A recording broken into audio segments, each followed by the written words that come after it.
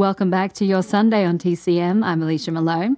So during the 1950s, Lucille Ball was a huge star thanks to her hit TV show I Love Lucy, made with her husband Desi Arnaz.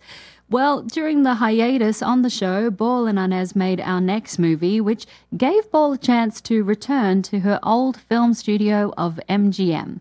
It's The Long, Long Trailer from 1954, directed by Vincent Minnelli. Lucille Ball's first film contract had been with Columbia Pictures in the 1930s, but they soon dropped that contract, so she went to RKO Pictures. That was where she met Desi Arnaz when they both appeared in Too Many Girls from 1940.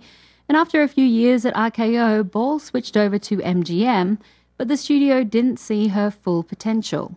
It was on television where Ball was able to show her talent for comedy, and in particular, physical comedy. This script was based on a novel by Clinton Twist about a married couple who spend a year traveling around America in a trailer.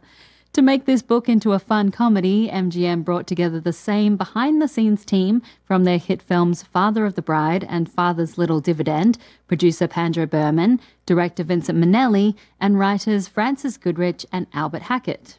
Reportedly, Desi Arnaz had tried to buy the rights to the book, seeing its merits, but MGM had beaten him to it. So Ball and Arnaz star as Tacy and Nikki, a newly married couple who decide to buy a long, long trailer and take it on a trip for their honeymoon.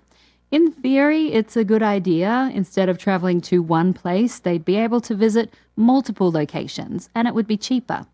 Though the reality of packing a trailer up with all their things and trying to make food on the road is very different, but it gives plenty of chances for Lucille Ball to flex her physical comedy muscles.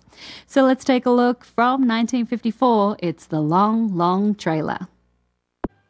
At first, MGM wasn't interested in having Lucille Ball and Desi Arnaz star in The Long, Long Trailer because this was the mid-1950s, and the film studios were desperately trying to coax audiences away from watching their TV screens.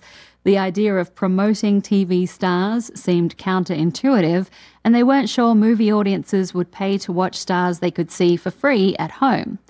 But this was a fairly inexpensive film and shot over just 6 weeks, with director Vincent Minnelli saying it was one of the easiest films he ever made.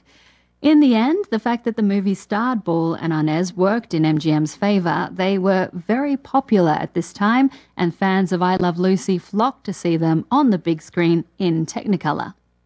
Well, from travelling America in a trailer to travelling around the world in a hot air balloon, after this break on TCM, David Niven will take us on a star-filled journey in an epic from 1956. Next on TCM, Around the World in 80 Days, then The Killers, and later, Crisscross. Watch your back on TCM today.